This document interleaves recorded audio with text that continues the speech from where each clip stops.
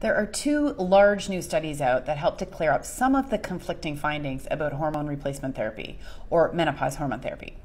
The first study was published in Menopause, the Journal of the North American Menopause Society, and it was conducted in Korea on their national health insurance database among 58,000 women.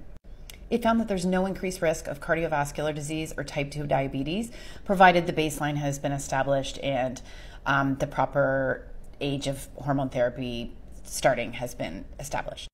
The other study is the largest of its kind, 600,000 women in the UK, and it found that there's no increased risk of dementia.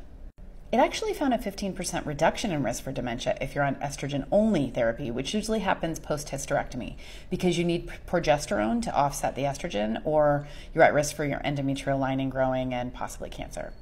There's still a lot of research to be done. It's a very understudied area, but particularly when it comes to dementia, this clears up a lot because previous studies have really shown conflicting results. Does this make you feel any better if you're hesitant about hormone replacement therapy?